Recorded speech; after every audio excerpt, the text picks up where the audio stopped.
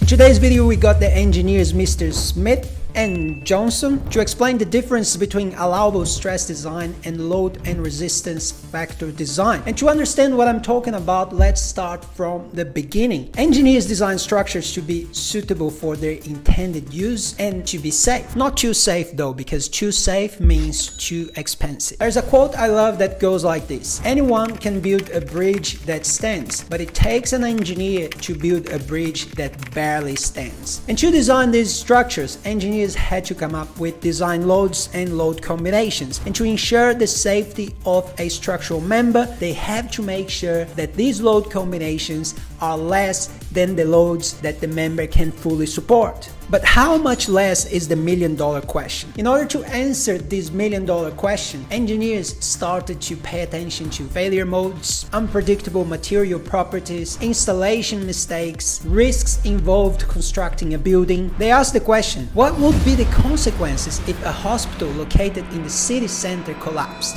After assessing all these factors, they came up with factors of safety and capacity reduction factors. I'll give you an example. A failure mode associated with yielding of steel reinforcement is relatively predictable because you can see large deformations before it breaks. Therefore, we can use a design factor of 0.8 or 0.9. On the other hand, a failure mode associated with the shear fracture of a concrete member is relatively unpredictable and would result in a brittle failure without any warning signs. Therefore, we should use a lower design factor of 0.6 or 0.7 maybe. And that's when ASD and LRFD come into play. If you're an old school engineer like Mr. Smith and have been working since the 70s and 80s, you're very familiar with the allowable stress design. On the other hand, if you have been in the industry for less than 20 years like Johnson, you're probably very familiar with the LRFD. Essentially, they're the same, but different. Allowable stress design or working stress design uses service loads or non-factor loads against an allowable stress divided by a factor of safety. This factor of safety is based only on the type of loads such as axial moment, shear, or torsion. So basically, if you're designing a slab with a dead load of 100 psf and a live load of 40 psf, one of the load combinations, for example, would be 100 plus 40 equals 140 psf. And then you assess the design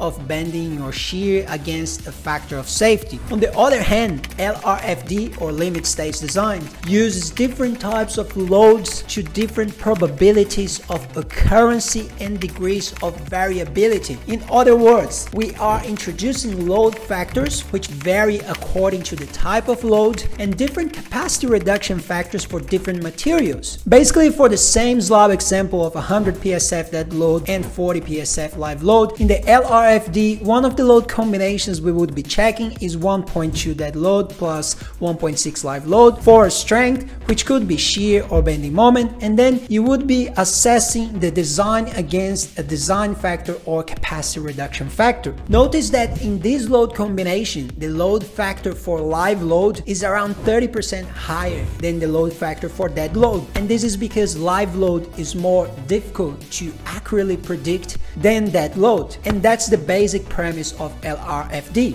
It's a game of probabilities. This video is sponsored by ClearCalcs. ClearCalcs is an online structural design and analysis software that helps structural engineers save time and produce better designs.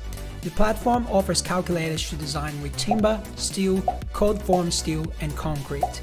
And the best part about ClearCalcs being cloud-based is all you need to do is go to clearcalcs.com and log in. No installation required. Let's have a look inside the platform. First thing you will notice is that they have a standards library integrated to the website where you can find all the Australian standards. So let's say I want to have a look at concrete structures. That's AS3600. There we go, we have full access to the whole AS3600. Now if you head to projects, create a new project and then add a calculation, you will have the option to choose codes from Australia, New Zealand, US, Canada, and Euro code. We're going to choose Australia, and then we can design all sorts of beams, columns, footings, retaining walls, connections, and much more. And if you click in one of these calculators, there will be presets to design specific types of beams, which makes the calculations more straightforward. So if you want to save time and produce better designs, ClearCalcs is the perfect tool for you.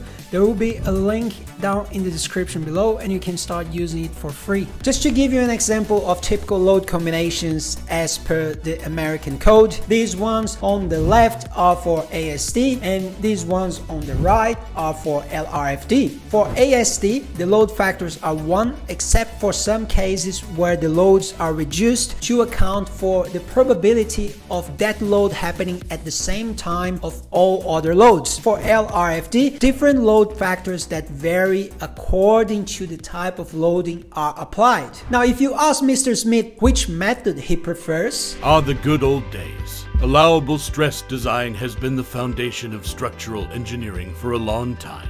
It's a simple and straightforward method that allows the designer to have a feel for how heavily loaded a structure is. For example, if a steel beam has a stress of 40,000 psi, the designer knows that the beam is loaded near its capacity.